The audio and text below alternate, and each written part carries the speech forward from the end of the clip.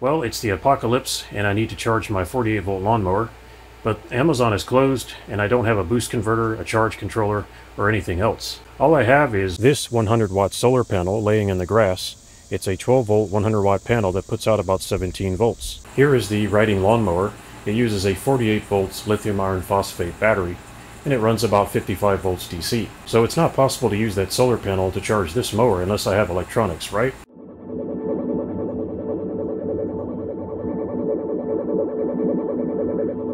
Actually, there is more than one electromechanical devices that you could use to get a 17 volt solar panel to charge a 48 volt device or a mower or any vehicle or battery bank. Previously, I used this DC to DC boost converter to boost a 12 volt battery up to 48 volts to charge my lawnmower, but a circuit like this might not be available. In a grid down scenario, sometimes you have to cobble things together and just make it work. Who cares how it looks? What I've done here is I've taken a 24 volts DC motor. That's right there. And the 24 volts DC motor is something like 30 watts, although I'm not sure I'd put 30 watts through it. Of course, this will work on a bigger scale. On the left is a BLDC 3-phase AC motor, and that has the ability to output AC voltage. Next, I have one of the phases of the BLDC motor connected not to the input, but to the output of that variable step transformer right there.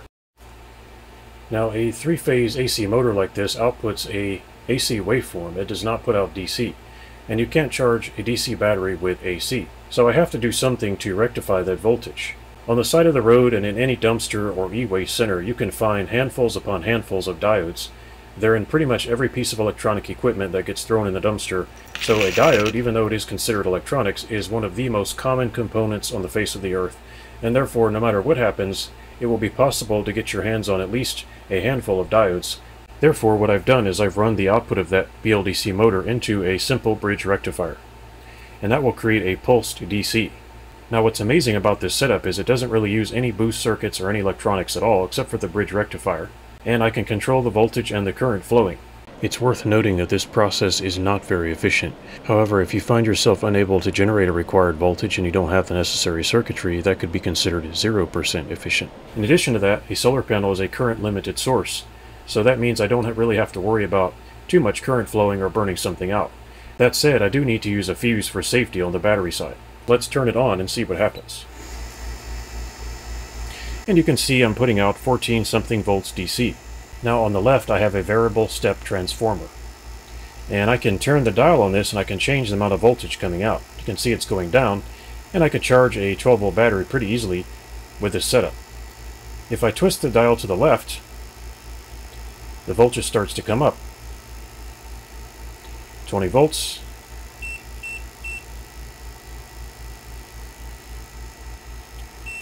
$80 volts, that's too high. So let's bring it down to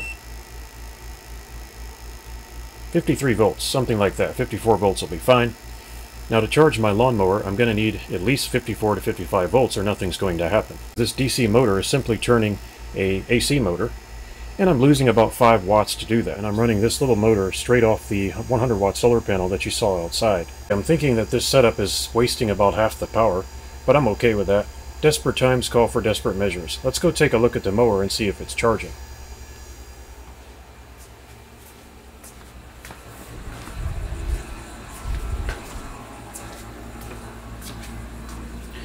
There's the other end of the extension cable, and I've got some alligator clips coming over here.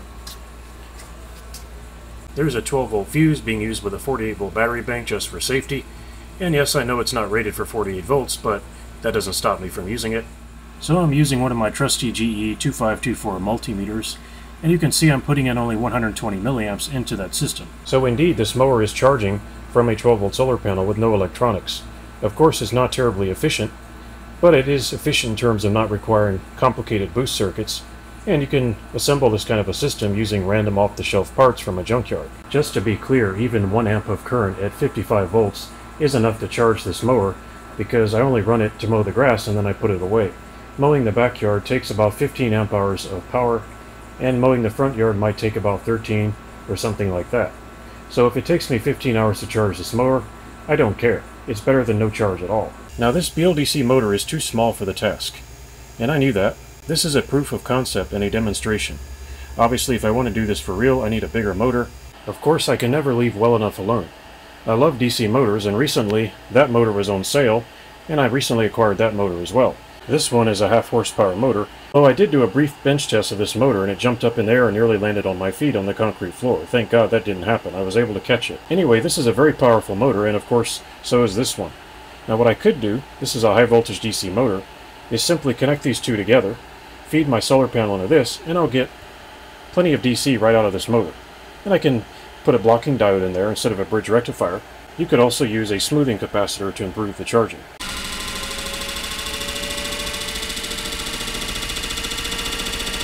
I have some interesting plans for these motors as well as others that I'm collecting. I've been working on a variety of new projects, including this true solar-powered window air conditioner with a compressor. If you're interested, there's a link to that in the description. And for those of you who are interested in solar fans, which is also DC motor related, this is my DC solar-powered fan that I converted. It runs straight off of 100-watt solar panels, and it doesn't need a battery. There's the little cheap PWM controller. Of course, I could eliminate that if I wanted to. Maybe I'll try that later. Anyway, this thing's been serving me very well. It runs smooth as butter, and it's just plugged straight into the wall. 17 volts DC, 16.9, and that's the solar panels that are on the wall of my workshop. No battery, no fancy stuff. Hopefully I'll have some more videos out about this stuff in time. Of course, for years I've been meaning to convert my box fan to DC.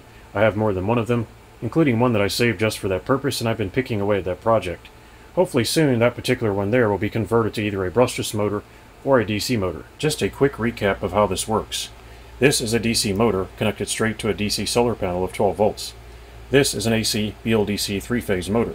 Spinning this motor generates an AC output. AC can then be brought through a transformer and stepped up to a higher voltage, rectified, and then sent over to a larger battery bank with higher voltage to do the charging. In effect, this is a very low-tech electromechanical DC to DC boost circuit, or boost converter. All related video and playlist links are posted in the description down below. Thanks for watching, and hope to see you next time.